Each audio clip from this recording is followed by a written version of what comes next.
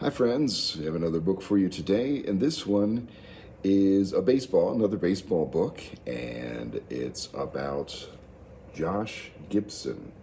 Now, if you don't know who Josh Gibson is, I suppose we can cut you a little slack. You might not have heard of him, but as the title or subtitle says, he was baseball's greatest home run hitter.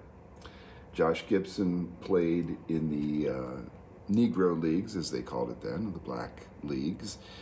Primarily played for the Homestead Grays, which were out of the Pittsburgh area. And my father often told me about going to see games that the Homestead Grays played in the baseball stadium that was normally used by the Pittsburgh Pirates. But when the Pirates were away, Forbes Field was used for other teams, and the Homestead Grays were one of them. And he told me that there was nobody ever played like Josh Gibson. So, if you don't know about Josh, here's a little story that might get you interested, and you can, I'm sure, Google Josh Gibson and find out more. So this is Coming Home by Natalie Malage, illustrated by Cornelius Van Wright and Ying Hua Hu. Coming Home. Coming Home, a story of Josh Gibson, baseball's greatest home run hitter. The best hitter I ever saw? Bet here's one you won't know. He played many years ago for the Homestead Grays, a Negro League team in Homestead, Pennsylvania, and Josh Gibson was his name. In those days, segregation was the law of the land. Blacks and whites lived in separate neighborhoods, went to separate schools, even rode in separate sections of the same bus. It was no different with baseball. White players had the major leagues, and black players had the Negro Leagues.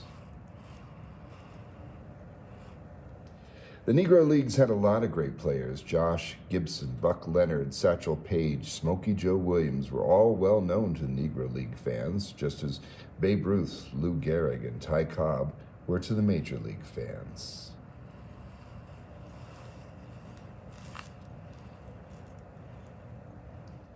Pop took me to every home game the Grays played. I was 10 when Josh joined the team. He was just 18 years old, but to me he looked like a giant. And that man was fast. By the time outfielders chased down a ball he'd hit, Josh would already be on third base.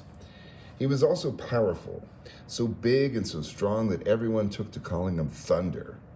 Each time Josh was up to bat, we'd yell, "Thunder's coming!" It didn't take the fielders long to figure out what that meant, because Josh hit hard. The year they signed Josh was one of the best ever for the Grays. They whipped all the comers and won 11 games out of 12 on a barnstorming tour against the Kansas City Monarchs. We called them the King of the East because it looked to us like there was no one left to beat. Then along came John Henry Lloyd. He was shortstop and manager for the New York Lincoln Giants. The Giants had also completed a winning season, so Lloyd challenged the Grays to a 10-game series to see which team would be the Negro League champions. Nearly everybody in turned down for the series opener. The Grays took the first game with a score of 9-1. In the second game, Josh did us proud with a home run over the center field fence. The next 4 games were played out of town, so Pop had to buy the Pittsburgh Courier and turned straight to the sports page to see what we'd missed. The Grays were ahead of Lincoln 4-2, but Game 7 was going to be played at the famous Yankee Stadium. Pop couldn't stand to miss out on that game, so he decided it was a good time for us to pay a visit to Uncle Ray in New York. We wanted to get a good look at the place that was home to Yankee greats Babe Ruth and Lou Gehrig, so we got to the stadium early, staring up at the triple-tiered stands that stood as high as a 10-story building. I felt swallowed up by the size of it. In fact, it was the first ballpark ever built that was large enough to be called a stadium. To see the best of the Negro Leagues play in the most famous ballpark in the world will be something I'll never forget.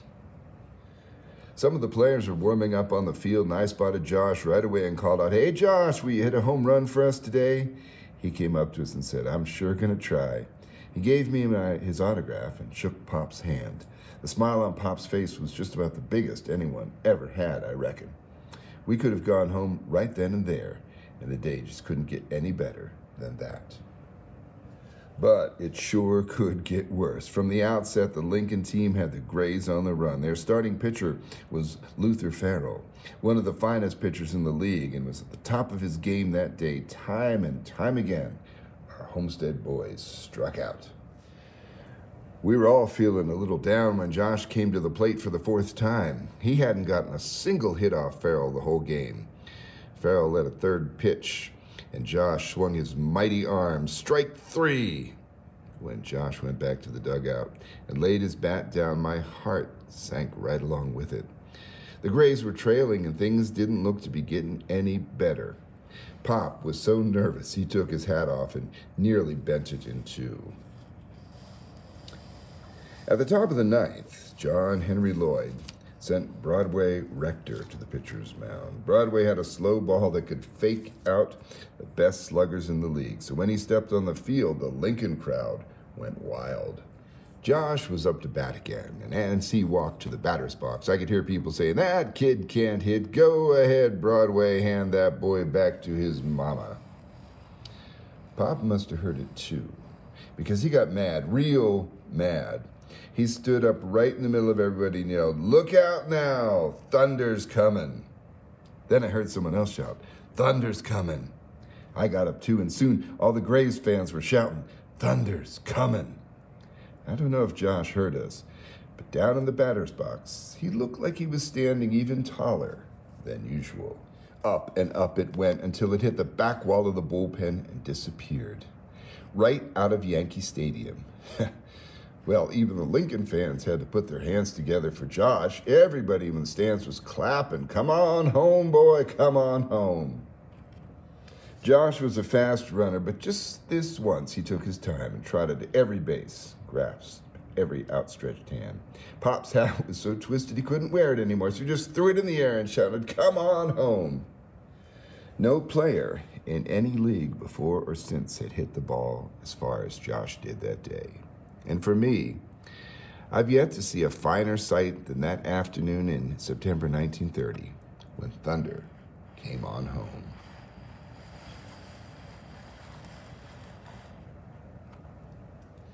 So that's Coming Home, a story about Josh Gibson. Hope you enjoyed that one. Not too long till baseball season, is it? So always good to read stories about our heroes, no matter where they come from. Superheroes, baseball heroes, police, firefighter heroes, teacher heroes, lifelong learner heroes, all good stuff. Coming Home, a story about Josh Gibson.